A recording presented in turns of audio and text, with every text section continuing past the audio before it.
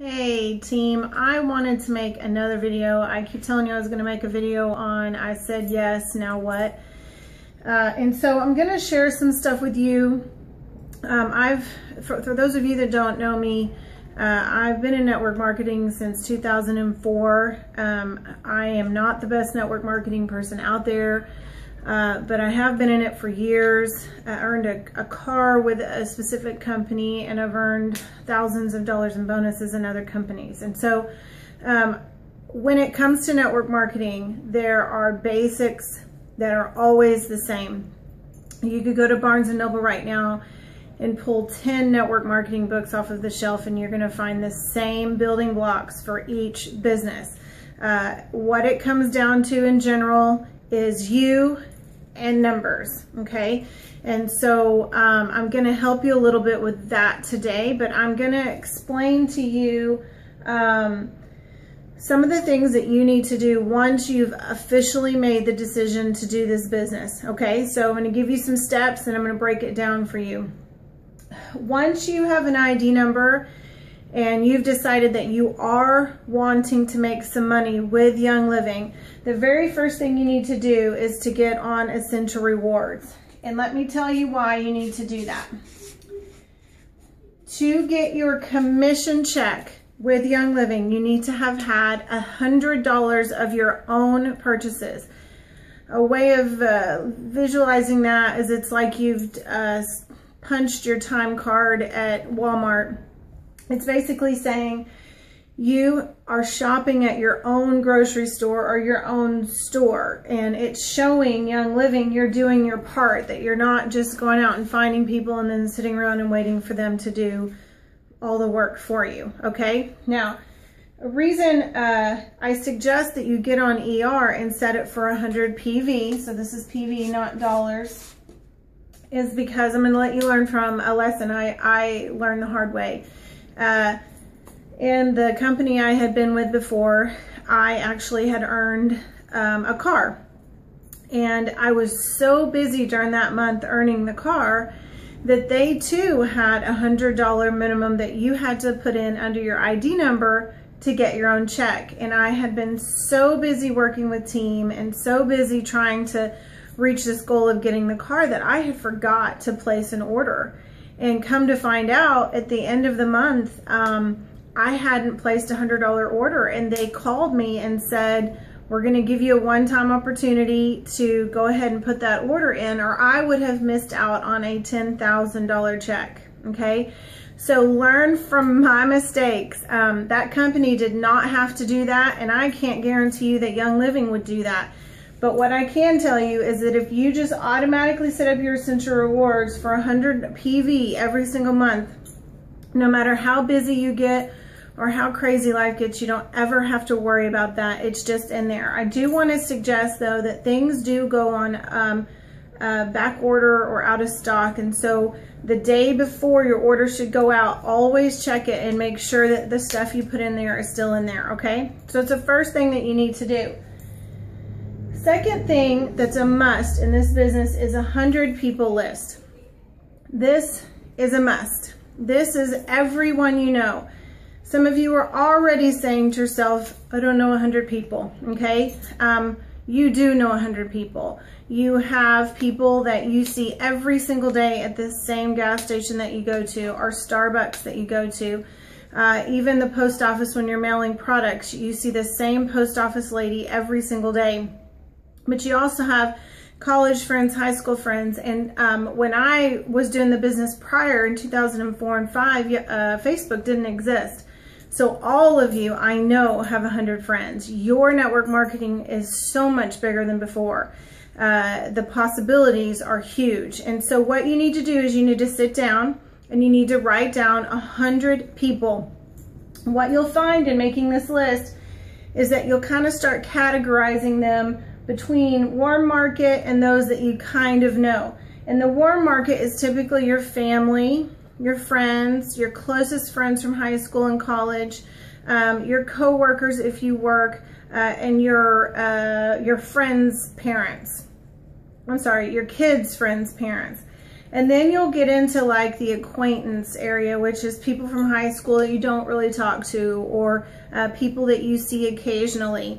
A really good example of that is, let's say that you have a job where when you walk in every single morning to work, there's 2 guards or people sitting at a front desk, and you have to show them your badge.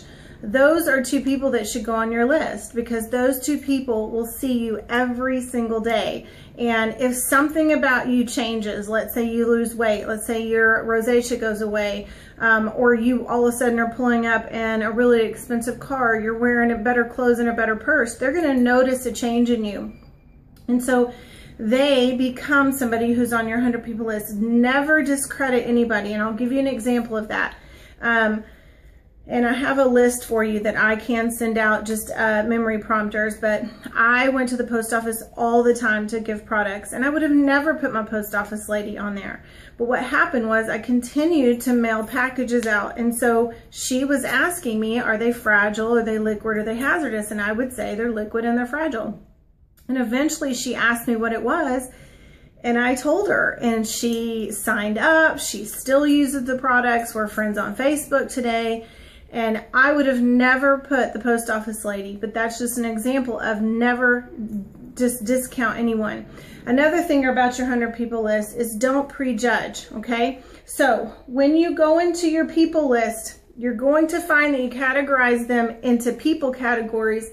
But after you do that, I want you to do 3 things. You're going to have 3 categories.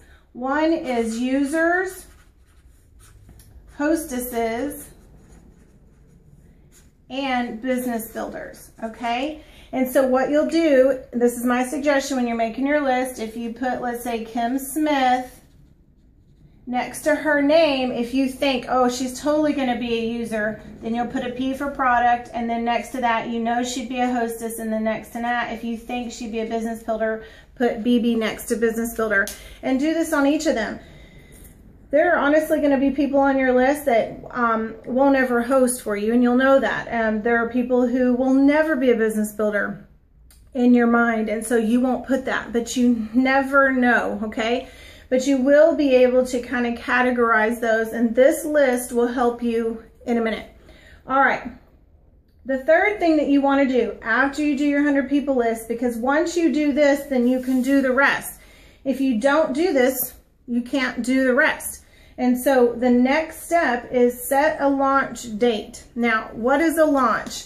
A launch is anywhere from a minimum of 2, if not 3 classes, okay? Why do we do this? The number one reason is you're being taught what to do. Mentally, you are going to retain so much better if you see a class, backed by another class, backed by another class. My personal suggestion, which is what's worked for me for years, is to do 3 classes. Don't start with 2, do 3. Another reason for doing 3 classes is that I do it, then we do it, and then you do it, okay? And so this is me teaching it, then we co-teach it, and then you teach it because you're now comfortable. Another reason for doing 3 classes back to back is because all your stuff is set out, everything's there, you clean your house 1 week or 1 weekend and it's done. Another reason is that if you have, let's say, 3 classes back to back and you have all this volume from your classes. So I usually suggest like a Friday night and 2 on Saturday, or you can do Friday night, Saturday, and a Sunday. Do not, whatever you do, do not say to yourself, I need to ask around and see who can come to my class. Because this is what I say to that. When you got engaged and you set your wedding date, did you call everybody and ask them if they could or couldn't come and what date? No, because it's not about them. It's about you. So you set a launch date that fits you, fits your family. I prefer the beginning of the month because then that gives you the rest of the month to host other classes from your guests. But it does not matter. Just get it on the books, okay? But don't go asking everybody what works for them, because inevitably you're going to ask and then they're going to get sick or something. It's not about them. It's about what works for you. So you have these 3, 4 classes back to back. We have all this volume. Well, there's this thing in Young Living where, if you haven't watched my other video, it's about how you build your business to best benefit you for volume and compensation plan. Well, one of the things about that is that if you have all this volume, I can show you how to work with all those people, because in Young Living, there's a 5-day policy, okay? And what that means is when you put somebody in the system, you have 5 days where you can move them to where you need to do them by using live chat. And then anything after the 5 days, it takes an email, and it's a little more complicated.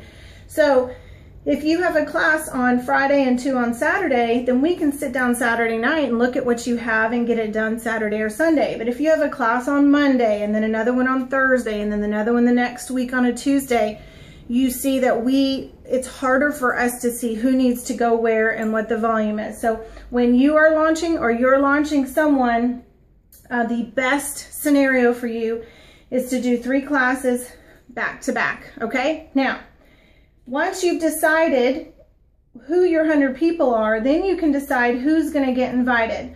Well, my personal opinion is invite everybody. If they live 100 miles away, 1,000 miles away, or a minute away, they get invited. And let me tell you why. One, you don't ever want to prejudge anybody because you don't know their situation, okay? You don't know that everyone's telling you their ailments, because a lot of people don't. A lot of people will get diagnosed with something and they keep it secret for a long time. Second is, most people do not share their financial situations with other people, so you don't know where they are business-wise either. Third of all, just because they're far away does not mean that they cannot be taught, because you can actually Skype people, okay? And I've done plenty of Skype. I've launched people on Skype, and I've just done classes with Skype. That's something that, once again, is going to propel your business in 2014 that people could not do in 2005, okay? So once you've got your 100 people list and your launch date, then you're going to send out invitations. Now, I suggest that you do Evite. You do Facebook events, host, and you're going to email. There are actually also people, I would suggest you do snail mail, okay? And you'll know those people. Grandmas, grandpas, people who are just not on the computer. But you are going to use several, if not all of these media forms to send out an invite to your launch event, okay? This is how you're going to get the word out. This is another reason for keeping the classes condensed, because if you can send out an event like an Evite or an event, that's a little bit trickier on the event, but an email for sure, or a post, you can say, come here, here, here. Now, here's the cool thing about doing 3 classes. You have a class, let's say on Friday, and somebody doesn't want to come. They can be like, oh, sorry, I can't come. We have plans. But if you have a class on Friday night and 2 on Saturday, or Thursday night, Friday night, and 1 on Saturday, it's a little bit more difficult for people to pull the whole, oh, I'm busy, okay? Because at some point, it's going to look like they're lying to you. So if you have 3 different time slots, it allows more people the availability to come to your classes. Even if they don't want to. Sometimes they kind of get guilted into doing it because they know they should go and they just can't weasel their way out. But that's very few people do that. But this is just very much easier for them to say, okay, I can't Saturday morning, but I can on Sunday or whatever. So I do personally suggest, like I said, a Friday night, 2 on Saturday, and a Sunday afternoon, 2 o'clock. Those work really, really well. Okay. Once you've decided that you're going to do these things and you're sending out the Evite, one of the things that you have to have figured out is your why. Now, I'm going to go into this here, but this is more about the business, and you'll hear me talk about it later. But when you do a network marketing business, you have to have a why, okay? And that why has got to be bigger than the biggest no you will ever get. And let me tell you, when you start a business and you go straight to your mom or your sister or your best friend and they full on tell you no, it's devastating. It is way more devastating to get a no, or for them to act like they could care less or that they think you're crazy, than you telling a coworker, because the value of their opinion is less, okay? So if your why is not huge, if it is not bigger than your biggest no, okay? So it needs to be bigger than biggest no, okay? And what I mean by that is, if your mom says no to you and tells you you're crazy and she thinks that you need to stop doing this right away, your why has got to keep you in this business, okay? So when I got, for me, network marketing on a personal level is going to be different than anyone else, but my why is broken down into what I need it to mean for my family, what I need it to mean for right now, and what I need it to mean for long term, okay? So figure this out. And another rule is it should make you cry, okay? Now, here's the thing. Some people will tell me I'm not a crier. I get that. I totally get that. But if it doesn't tug at your heart, then it's not the right why, okay? So you've got to work on this. Well, why do you have to have a why? Well, one, because the minute you get a no, and I'm telling you, you are going to ask your mom, you're going to ask your closest friends and your closest family members first. That's who you're going to tell first, because they're your warm market. You're comfortable with them, okay? You're going to tell them what you've decided to do and please come, and they will tell you no. And you will instantly think, what have I done? Okay, now we have a thing in network marketing that we call the, we actually use the cuss word, but I won't say it, but it's the oh crap moment, okay? You will have that somewhere within the first 2 weeks of your business. Message me when you have it, okay? But it's this, oh crap, what did I get into moment? And you'll have it. And once again, this needs to be there, okay? And when you have it, you are going to crack up, because you're going to be like, this is the minute Tage was talking about. It's that minute when you're like, what did I get myself into? What was I thinking? I can't do this. Whatever it is, the lie that's telling you, but you will have it, okay? It's usually within your first 2 weeks. So figure out your why, and if you need help with that, I can help you with that as well, but ultimately it comes down to you. Okay, so once you've done this, now you're going to go, you've already sent out your emails, you've figured out your why so you can share with people, you've got your 100 people list that you've categorized. Now you're going to call these people, okay? Yes, I said call. Now, this is where we lose everyone, right here. I did not say personal message everybody. You're going to do that too. I did not say text that person. I did not say show up at their door. I said call that person. Even if you leave a personal message, a voicemail message, what you're going to do is you are going to remind them about the class. Okay? Then you're going to offer a one-on-one with them if they cannot come to the class. So they've already got 3 options or 4 options, depending upon you, what you choose. If they can't make it here, then now they can't get out of the one-on-one, okay? But you're offering this. You're reminding them of the class. That's your reason. That's going to help you, because a lot of times people are afraid of the phone, and you're calling and reminding them of the class, and then you're going to offer them the one-on-one, even if they haven't said yes or no at that point. If it's somebody far away, then you're going to offer to Skype with them. And here's my suggestion on that. You will have friends that live far away that are interested. You're going to send them a care package, and I can go into this in a different video, but you're going to send them a little care package. If they already do not have the everyday kit, okay? If they have the everyday kit, you're set. But if they don't have it, you're going to send them the little 2 Dremel vials of each oil, and 1 or 2 catalogs and some other information that we can talk about in another video. Because while you're Skyping, the key to your class is passing around the oil for them to smell it or try it, right? So if they've got the everyday kit and they haven't used it all, then you're set. You can Skype a class today because they're just going to set their own oils out. And you can email them any kind of forms that you need, like the sign-up forms. It is so simple. But if they don't have the kit yet and they're trying to earn it or whatever, then you're going to send them the little 2 Dremel vials, okay? So this is a scenario on how you're going to get started. Now let me tell you just a few things on network marketing about the business. I'm literally cramming what could be an entire weekend retreat, okay? I mean, and trust me, I've taught on this for years, and I'm not gonna go into great detail, and I'm skipping a lot, but this is stuff you need to understand at the very beginning of your business, along with there's more details about that stuff, but when it comes to the business, network marketing business, okay? There is simple rules that you have to understand. And these are things I was talking about. If you went and got a MLM book or a direct sales book, all of the foundations are the same. Pretty much they run the same, they work the same. One of the biggest things is numbers.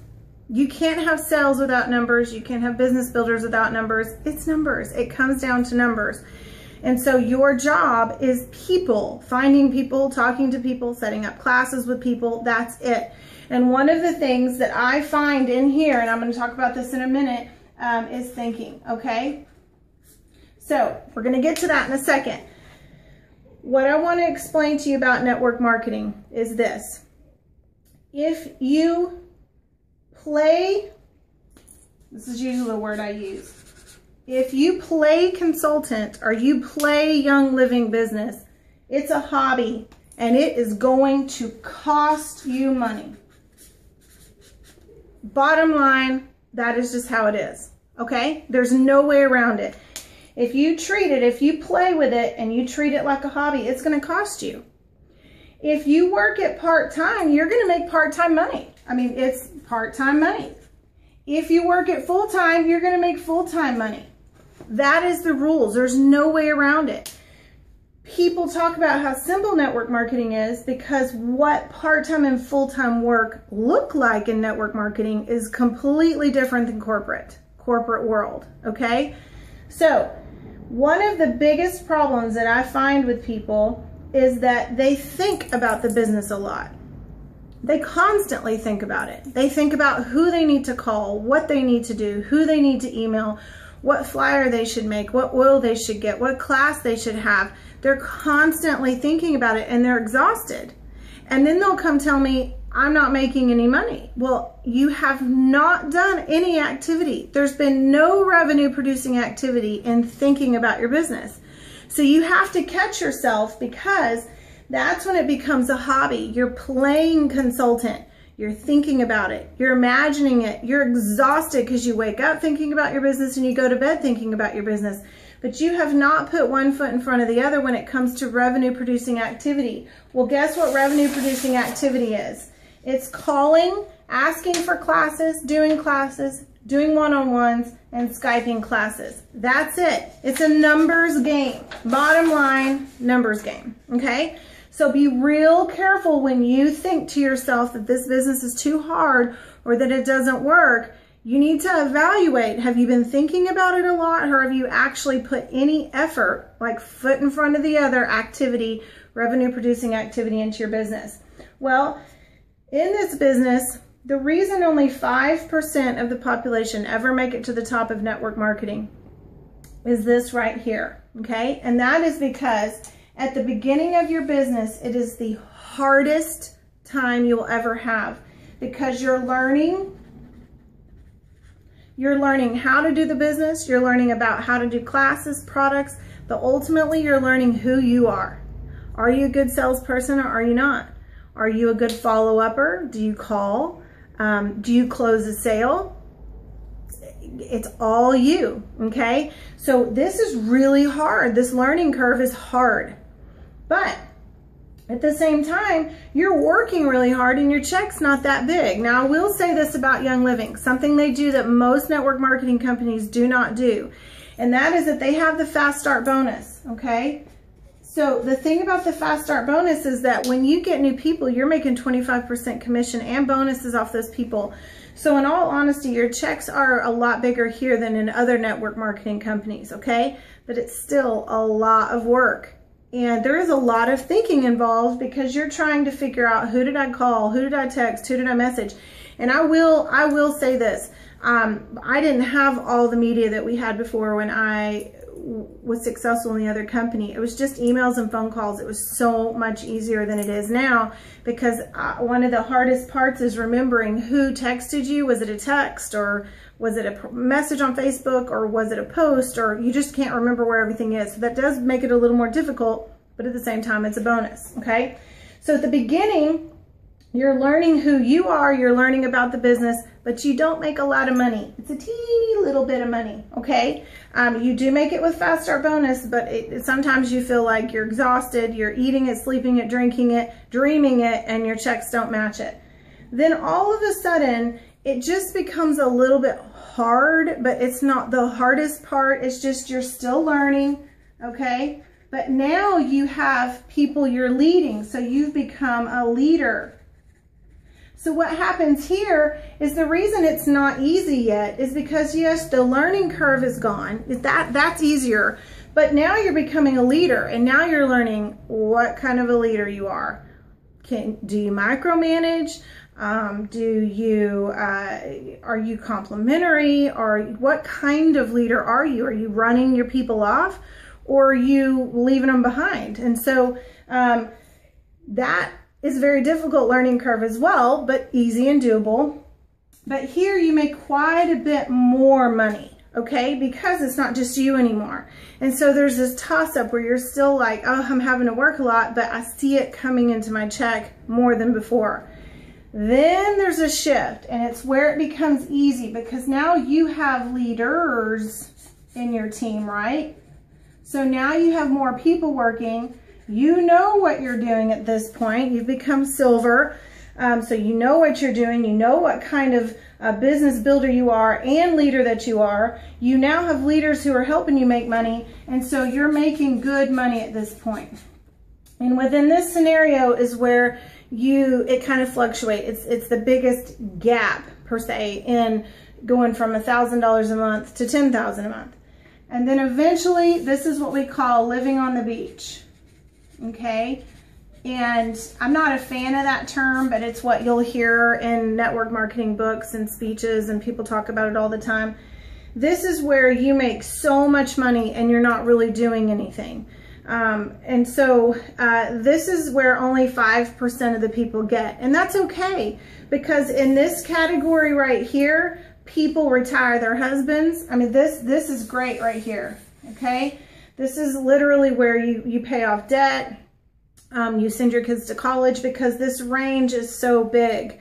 If your dream is to get here, where the money is gargantuan and you actually do feel guilty because you're doing very little and making unbelievable money, like $50,000 to $150,000 a month, then you can do this. Anybody can do this. You just have to make sure you're the 5%. And that's why going to trainings and conferences and watching videos like this will help you get there, because you cannot get here by yourself. Ever, ever, ever. You have to master the business. You have to master becoming a leader. And then you have to master bringing up leaders. That's it. That's the only way you can get there. Okay?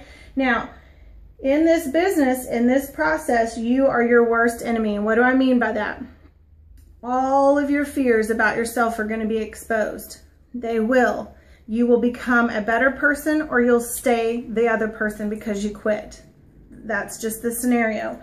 And the best of you will be brought out as well, because you'll find out what you're good at. It's not all negative, but one comes with the other. And so this is a very exciting process, but at the same time, it's a difficult process.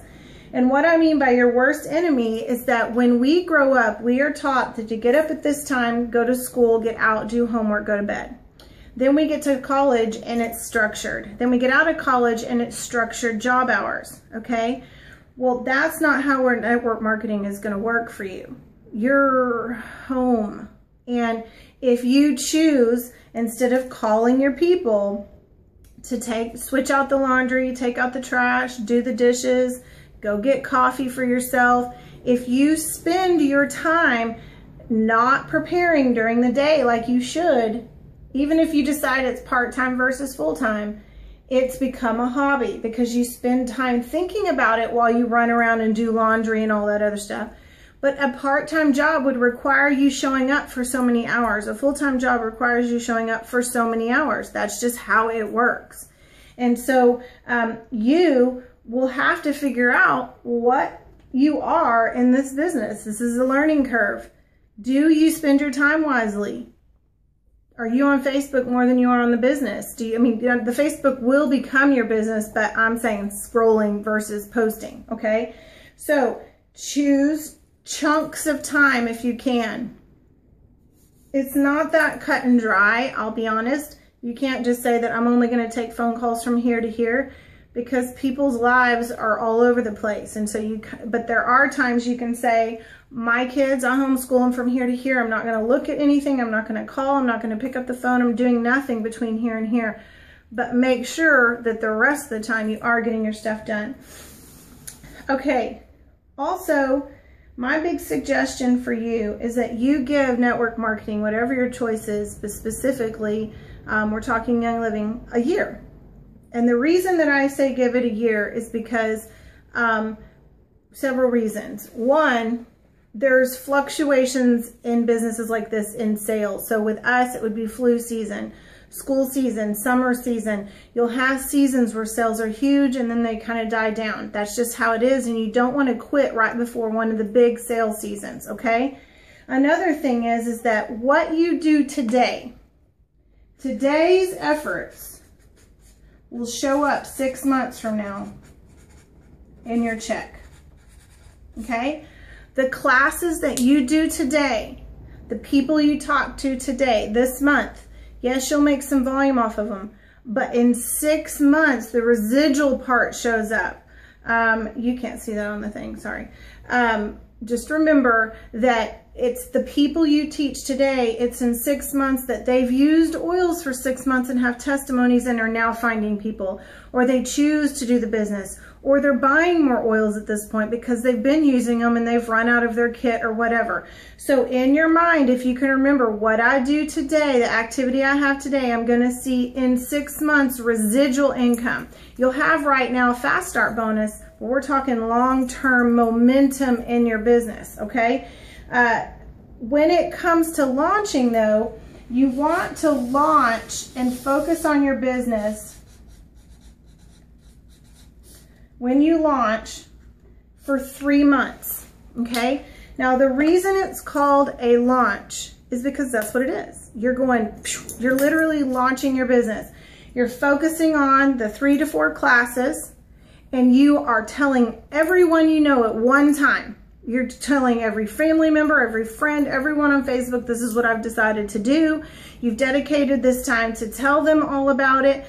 You're going to also make it personal. That's another thing I didn't talk about here, is that when you start sending out the invites here, one of the things you want to do is make it personal. Send a message to somebody and say, I really wanted you to come to this because I know your son has asthma. I know you deal with eczema. I know that you have food allergies. Make that part personal to them. So you're going to send it out, but you're actually going to personally invite people and make it personal to them so that they understand why you're inviting them. That's not just this blast invite, okay? And so the launch part of it is that now you've contacted everyone you can on your 100 people list. You've had your 3 classes. Now we're setting you up to be perfect in your organization from all the sales and volume that you got.